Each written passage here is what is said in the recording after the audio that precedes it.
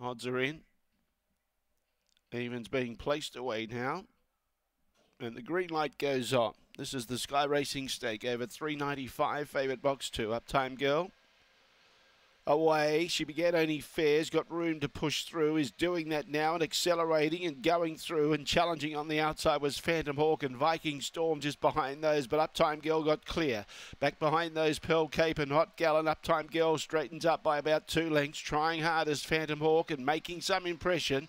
Uptime Girl in front, she's got a kick now, getting away. Uptime Girl too good for Phantom Hawk. Third was Viking Storm, then Pearl Cape at about 6 lengths away, and last placing was Hot Gallon.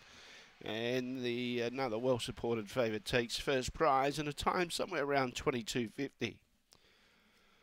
Late Mao and favourite salutes. Uptime Girl. 5.16 was the early split. That wasn't her. She was probably about half to 3/4 of a length behind that early split. 2 beats 8 and 4, 2.84. 22.48 the time. So a solid.